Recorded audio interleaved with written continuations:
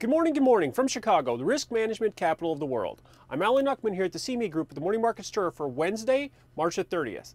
Stock popped yesterday. We had the Fed talk. Markets moved higher, up 20 points in the S&P at 2048, up 1% on the session.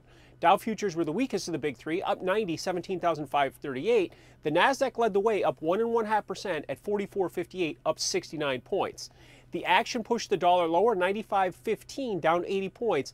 95.08 was the low of the session with that support at 95 right below. Boosting the euro currency, 113.22 was a close, up 95 points with 114 up above.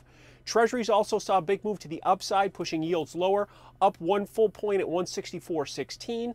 Crude oil didn't benefit that much from the weaker dollar, 38.30 down $1.10 actually, got as high as 39.50 and low as 38. 40 seems to be that key pivot to keep an eye on. And lastly, gold up $16, big burst to the upside. 12.38 was the close, 12.45 was the high. So after the Fed action and the positive reaction, where do these markets stand here on this Wednesday morning? We're getting some good positive follow-through, some push to the upside, highest levels we've been in 2016.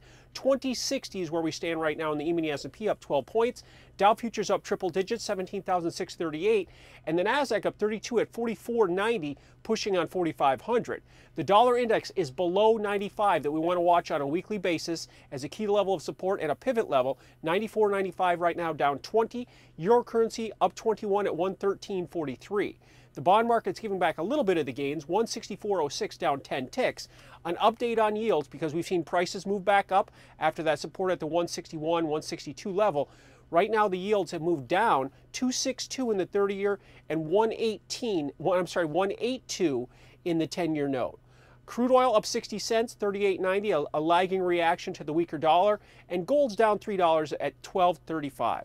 So to wrap up this current action with 2 hours to go before the cash stock market open, some solid stock follow through. E-mini S&P up 12, Dow futures up 100, and the Nasdaq 100 up 32. I will see you early Thursday morning for your morning market stir to set up your trading day.